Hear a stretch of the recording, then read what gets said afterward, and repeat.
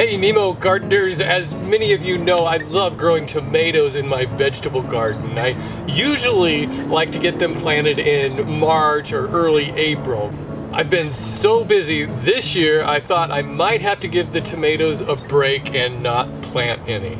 But this past Sunday, May 1st, I decided to just set aside the day to tend to the garden. This isn't really a how-to video, but I thought it would be fun to shoot some time-lapse video and you can see the transformation of a plot of overgrown weeds into a space for tomatoes. If you'd like to see my full procedure for planting and growing tomatoes, check out my tomato growing playlist from last year. I think I've got 3 videos on there.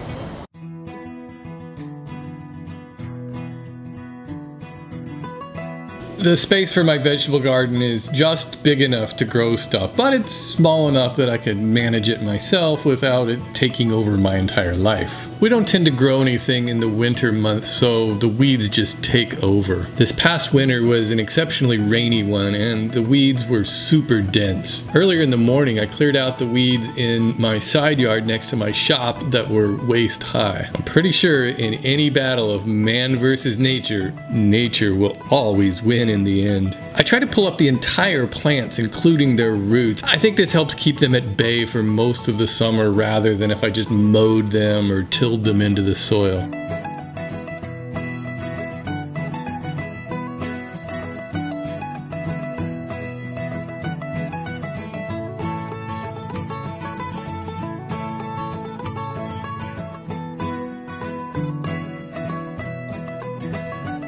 I filled up 2 of these yard waste bins on Sunday. I can never get all the weeds, but once I have most of them raked up, I can begin tilling the soil.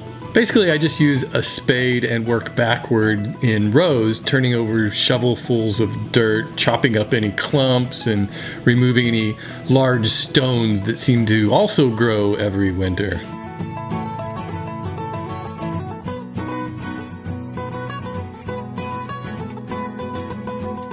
And then I smooth it all out with the rake and sort of level the ground.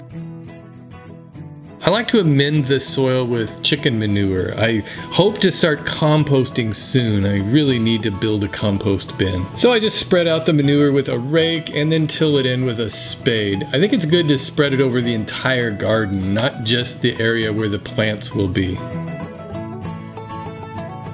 Here I'm arranging my tomato cages so where I'll be able to walk in between them and access all sides of the plants when they get big and I want to harvest tomatoes. And once I like where they're all set up, I set the potted plants in the middle of each cage. This year I planted 3 tomato plants and 1 tomatillo plant. Plus we've got 4 more tomato plants already planted in the raised beds next to the deck.